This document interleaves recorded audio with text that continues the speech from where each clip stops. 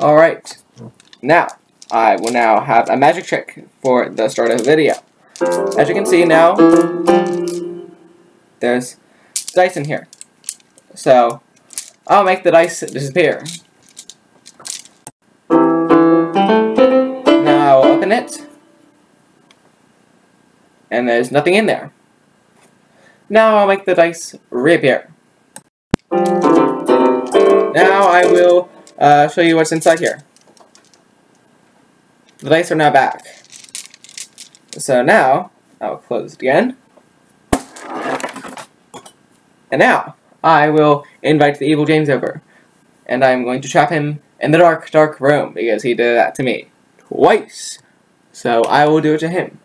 Just once. Or twice. Or 3 times. Yes? What was that? Oh, nothing. Anyway, I need you to come over and and I will now examine myself. What was that for? What do you mean, what was that for? For what? What was it for? Nothing for. Well, I'm just going to, I'm going to trap you in the dark, dark room. Observe. Why would you want to do that? Because you did it to me twice. Why not? And I'm going to push you in. And now he's trapped in the dark, dark room with no escape, because I got locked up both of the escape exits, unless he has some other escape exit. Well, number 1 would be a very bad escape room, because there's not only 2 flaws, then there'd be 3 flaws. But anyway, well, I'm pretty sure that won't happen. I'll just leave him there for a couple days. Maybe then he'll know why he should not prank the Funny Wizard video. Wizard. What was that? Where even am I?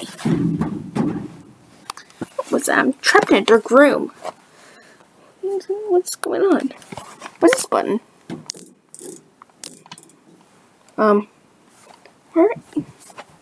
Where? Huh? Oh, it was a light switch. Light switch. Well, what's this button for?